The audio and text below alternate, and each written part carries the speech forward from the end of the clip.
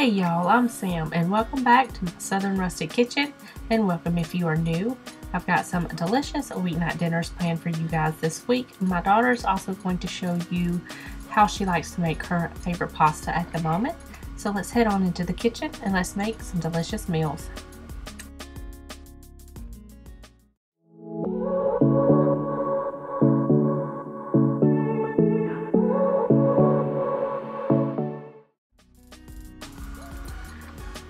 So I am starting this week out by making some steaks. My daughter wanted some steaks today, so I've got those thawed out. Now this is pretty much how I make my steaks. The base is the same. The only thing that changes is the spices. So I'm just going to poke some holes into the steaks with a fork, add some Worcestershire sauce, some salt and pepper, and whatever kind of seasoning that you and your family enjoy.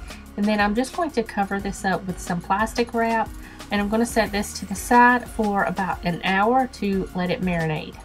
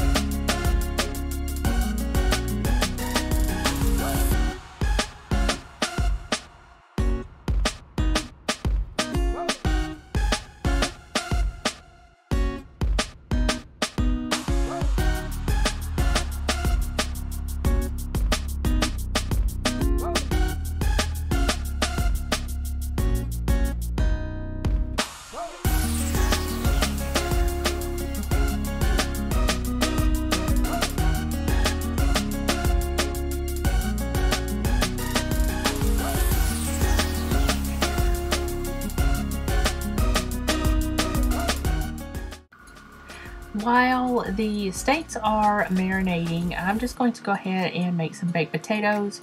All I do is preheat my oven to 425, and I wash the potatoes really well, spray them down with a little bit of olive oil, season them up with some salt and pepper, and I put them on a baking sheet lined with parchment, pop them in the oven for about 45 minutes to an hour. Take them out, cut them down the center, kind of smush them together, and then those will be ready. While the baked potatoes are baking and the steaks are marinating, I'm just going to go ahead and make my tea. If you want to know how I make my tea, I will leave the link in the description box below for you guys, but it's pretty simple. I just add a gallon-sized tea bag to a pot of water, bring it up to a boil, cut it off, let it steep. Add some sugar to the tea jug, pour in the hot tea, add some water, mix it up, you're good to go. Now, I never add my hot tea to my refrigerator. I always let it cool down before I add it to the refrigerator, because you will ruin all of your stuff in your refrigerator if you put a jug of hot tea in your refrigerator. So always remember that.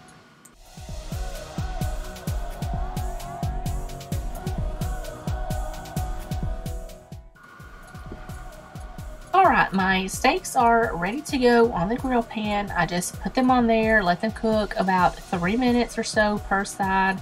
You can cook them a little bit longer if you like them cooked a little bit more well done. And then I added some asparagus to a pan with some butter, salt, and pepper, and I just cooked those up.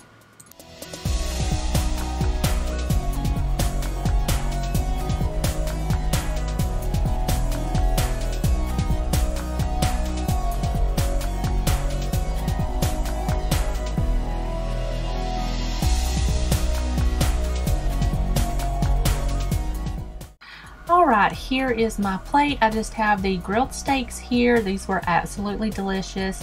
I also have the asparagus, my baked potato. I just added some butter, sour cream, and some bacon bits to the top of that. And I have a piece of sourdough bread. I just have, spread that with a little bit of butter and toasted that up on the grill pan as well. And this was dinner tonight, and it was absolutely delicious. Alright, so now my daughter is going to take over the camera, and I tried to film this with her, but trying to film her is like trying to film a wriggle worm. It is all over the place, so just bear with me and I will try to get this done. But it was so funny getting to film with her today. But I have no idea what this pasta is called. This is something that she makes when she gets off of school. Sometimes she will have it for lunch. But what you want to do is you're going to bring a pot of water to a boil. Add some salt and add your pasta. She's using the thin spaghetti here. While that is cooking, you're going to add some butter to a skillet and let that melt.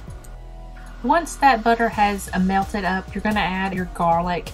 And she used, I think, 2 cloves of garlic here, and she just let that cook for about 30 seconds. And then she also added in some red pepper flakes. She's like me, she loves everything spicy. But she added that in there and she stirred it up, added some salt and pepper. After that, she kind of mixed it up, let it cook for another 10 to 15 seconds, and then she added in about a half of a cup of white wine. She stirred that up and she let that cook for about 5 to 8 minutes just to reduce that wine down and cook out that alcohol.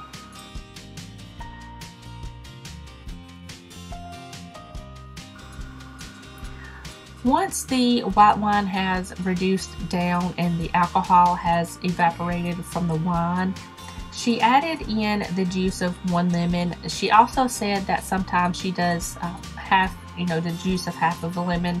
It just depends on how she's feeling that day. If she wants to use the juice of half of a lemon or a whole lemon, it just depends. She added that in there. She added a little bit more salt and pepper. She added the pasta in and kind of tossed that in with all of the sauce. And that was it.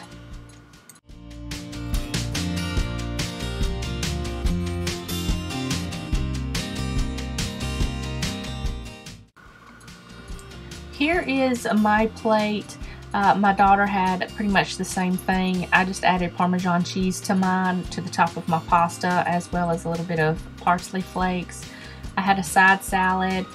I just had some Parmesan cheese and a little bit of balsamic glaze on the salad with some mixed greens, and this was absolutely delicious and very light. For dinner tonight, I'm starting off with making some coleslaw. Now in the front bowl here, you will see a bowl that has some cabbage in there as well as some carrots. That is for my coleslaw. And in the bowl in the back with the remaining bit of cabbage, I'm going to be making some sauerkraut with that.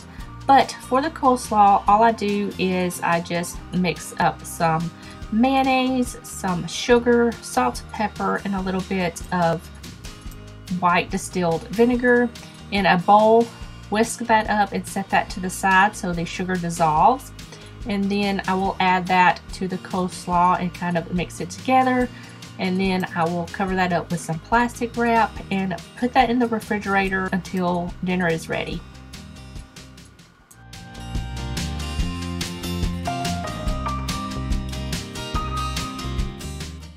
Now how I make my sauerkraut is I just add about 2 tablespoons of kosher salt to my bowl of cabbage here, mix that up really well, and then I just cover that up with plastic wrap, and then I set that to the side so that way that salt can start drawing out the moisture and liquid from the cabbage.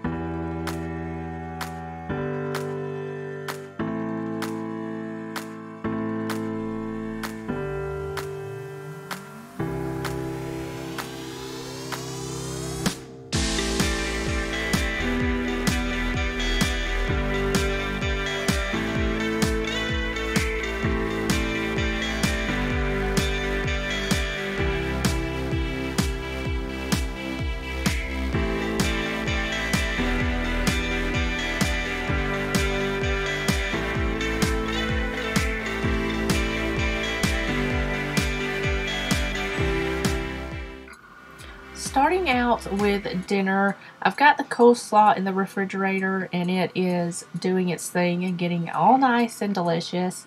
So I'm going to make my fry bread. If you don't know what fry bread is, it is a Native American bread. You just fry it in some oil and it's so good. So I've got that going here, and I'm also going to be making some fish to go along with it. So the fry bread is draining on some paper towels, and they're just going to hang out there and just cool down a little bit. In the meantime, I'm going to cook my fish. This is whiting fillets. I've already got the one side seasoned, so I'm just going to go ahead and season the other side. I'm going to brush a little bit of butter on the skin side. It's just going to help the seasoning stick. I'm going to season it up with some pepper and onion butter seasoning and let that cook about 3 minutes, and then flip it over to the other side and let that cook another 3 to 4 minutes, and then that will be good to go.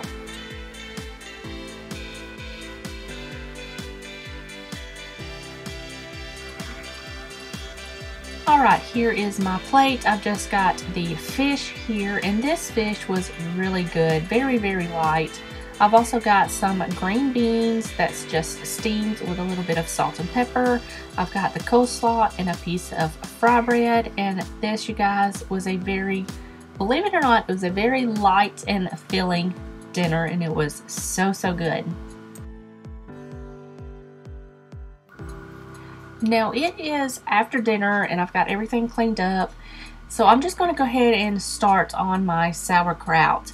All I'm going to do is take my sterilized jars and lids, and I'm going to add in my wilted cabbage. Now there's a little bit of juice like that come off of the cabbage in the bottom of the bowl. You're going to need that, so I wouldn't discard that. If you need a little bit more liquid, you can always make a salt brine. So what I'm going to do is I'm going to take my cabbage and add it to my jar, take the end of a wooden spoon and kind of tamp it down really well, and get as much of that cabbage in that jar as I possibly can.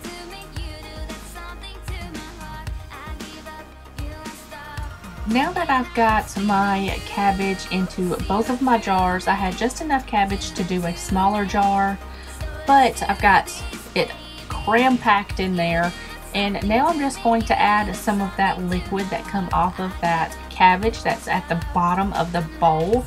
Like I said, if you need more liquid, you can certainly make a salt brine, but you're going to want to let that completely cool down before you add that to the cabbage, so it doesn't destroy any of that good probiotics that are in the cabbage. After you get that filled up to the bottom lip of the jars, you're going to add your fermentation weights, and you're going to press down as much as you can. If there's any excess liquid, you can just dump that out back into the bowl.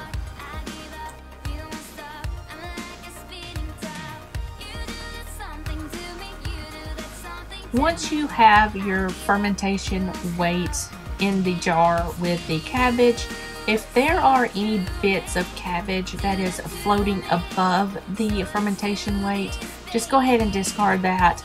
You don't want that in there, because if you leave it in there, it will probably mold and it will ruin the entire jar of sauerkraut, and that is not what we want. So after you get that in there and discard any bits that's floating above the fermentation weight, you're going to add the lid on top and loosely add the outer ring.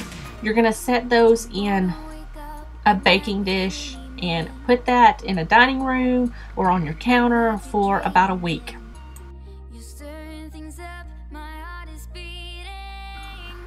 Wrapping up this week, I'm making some chicken wings. Now I'm not making hot wings, but I will leave the link to my hot wing recipe in the description box below, as well as some of the other recipes in this video. It's just a base recipe, but you can add whatever kind of spices to the butter when you're making this in place of the hot sauce if you don't want any hot sauce.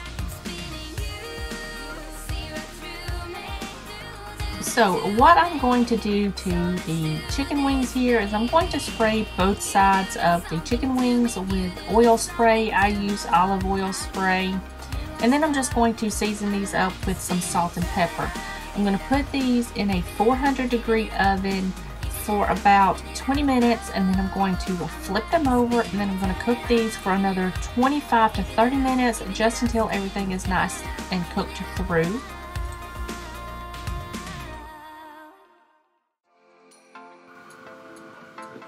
Once the chicken wings are completely cooked through, I'm going to add a half a stick of butter to a microwave safe dish and just melt that down, but you can absolutely put this in a saucepan and melt the butter down that way. And then I'm going to add about 1 to 2 tablespoons of this truffle, parmesan, and black garlic seasoning. You guys, this seasoning is so good. But I'm going to add that in there, mix that around, and brush that on both sides of the chicken and put that back in the oven for about 5 minutes. While the chicken wings are cooking in the oven, I'm just going to add some fries to the air fryer and cook those up, and then dinner will be ready.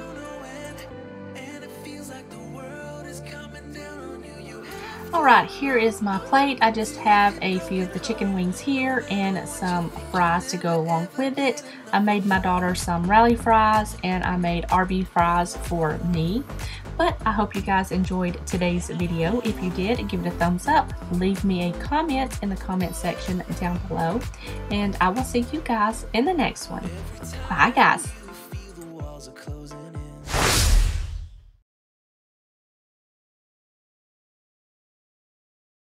Are you ready? You ready? Yes. Is it on? Go. Still on. That's good. That's good enough. You guys getting pepper flakes.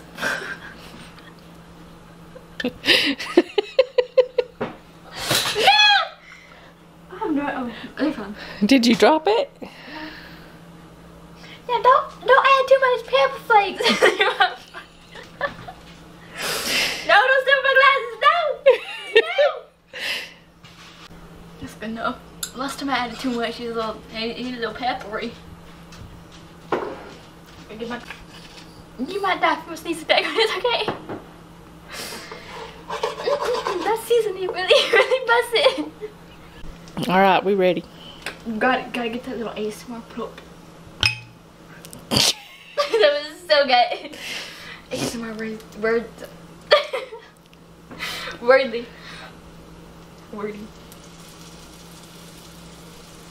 Are you gonna pour it in? No, I'm scared. It's not going to It's going to. All I see is your hand.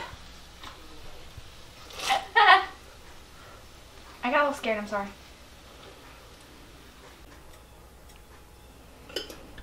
We gotta get some seasons in there.